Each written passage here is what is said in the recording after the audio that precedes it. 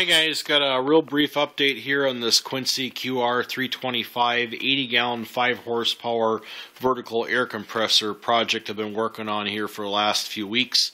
Last time you saw it fully functional and operational on its own. That part hasn't changed. The only thing I did do was I mentioned I wanted to replace the pressure switch and possibly add an electronic tank drain. And I've done both of those items.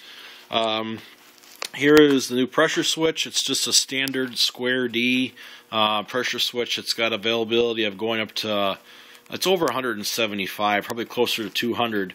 However, it's only set up for 125 cut in and 160 cut out. So there's a 35 PSI pressure differential. So I've got that hooked up and wired. That works good. And then I also have an electronic tank drain. Both of these I got from the company I mentioned last time, the company I went to on that Friday, and they were closed when they said they were going to be open. And they called me back the following Monday, and they were very apologetic about what had happened. And they basically said that, you know, if I wanted, they would send out a pressure switch at a reduced cost, and then I wouldn't also pay for it. I just basically just pay for the pressure switch, or if I came in, they would make it worth my while as well. So I opted to drive back there, and like I said, they felt very apologetic about what had happened, so they cut me a deal on the pressure switch, and then they also cut me a deal on this electronic tank drain.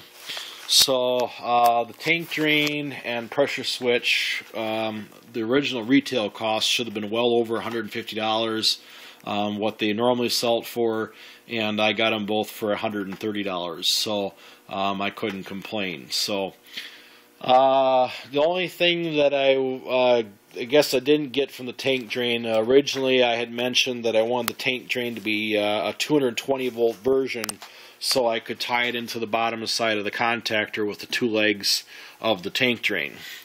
However, this version is only a 110 volt model. And so now my idea of tying both legs into the bottom side of the contactor is not going to work. I'm only going to be able to tie one.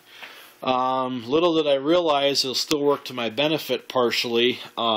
Because this compressor pulls a higher amperage than I'm currently running, I need to pull a heavier gauge wire from the disconnect switch back to the circuit breaker box.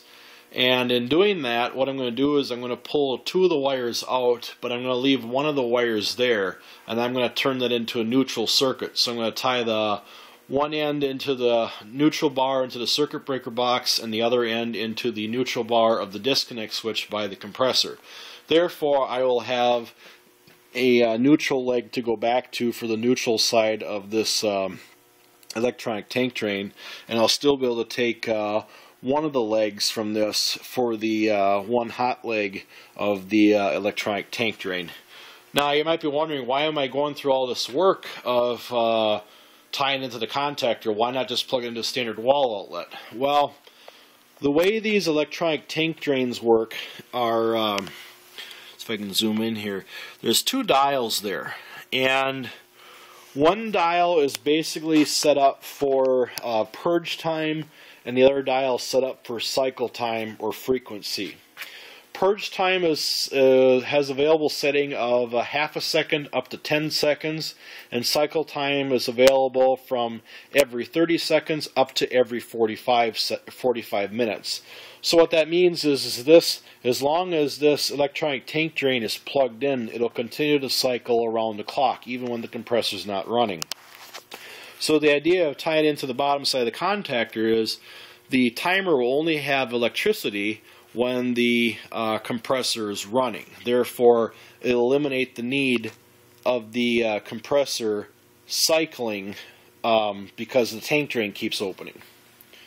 So another thing is this compressor is in a remote location. It's in the same building as the shop here, but it's in a different part. So therefore, to go and unplug it every night at the end of the night or the end of the day or whichever, it's a real pain. So here, if I tie it to the bottom of the contactor, it'll never purge or cycle unless the compressor is running. And I've got the capability here of turning the compressor off at the circuit breaker on my side of the shop here. So I can turn them both off with the flip of one switch. So I could have gone with a pneumatic version, but the guys at the compressor shop weren't really sure if it'd work or not, because the way the pneumatic versions work, they rely off of the excess head pressure from the compressor when the compressor starts and stops. And basically with the Quincy's, the 325 and the 340s and the 350s and all that, there is no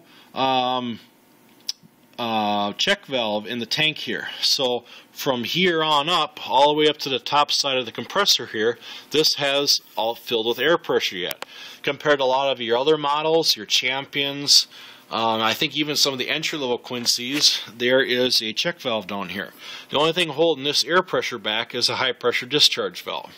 So the only head pressure in this compressor when it shuts down is basically on the top of the head on the low and high pressure side. That's it. So what happens for a pneumatic tank drain to work is when this bleeds off the excess pressure, that would actually go into a tube to a little diaphragm valve, which then would open up a small valve of some sort and bleed off the condensate. So essentially you're using head pressure to run a condensate drain. And with the Quincy, there's not a whole lot of head pressures to my understanding. So rather than trying to make it work, I just opted not to. Plus it was actually twice as much as this electric version. So I just couldn't complain. So anyways, that's the update for now. Probably the last video and update will be this compressor installed in its location and fully functional and running. So I will keep you posted. Thanks for watching.